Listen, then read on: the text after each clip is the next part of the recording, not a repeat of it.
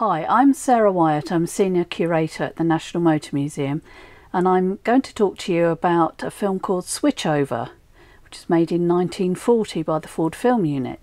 This is one of the 50 objects that we have chosen to tell the story of motoring in 50 objects.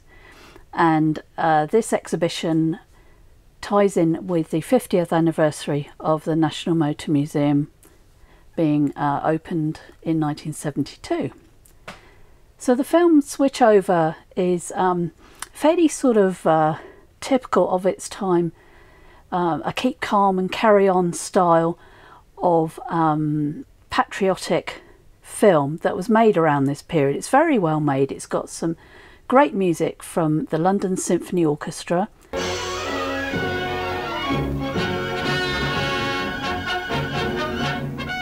And it follows a fictional character called Bill Tennyson. Now Bill is supposed to be a worker at the Dagenham plant for Ford, and you see him before the war, and then when war is declared he has to send his family off to the country to protect them, and the factory is turned over to wartime production of trucks and vans and things to support the war effort. The male workers, not having their wives at home, can't feed themselves, of course, so the factory has to provide a canteen service to keep them going in hot meals. Dagenham factory was a prime bombing target to try and stop production in that area, so they had to camouflage a glass roof, paint it over, and put camouflage nets on it to try and disguise it. They also had patrols day and night to try and safeguard the workers.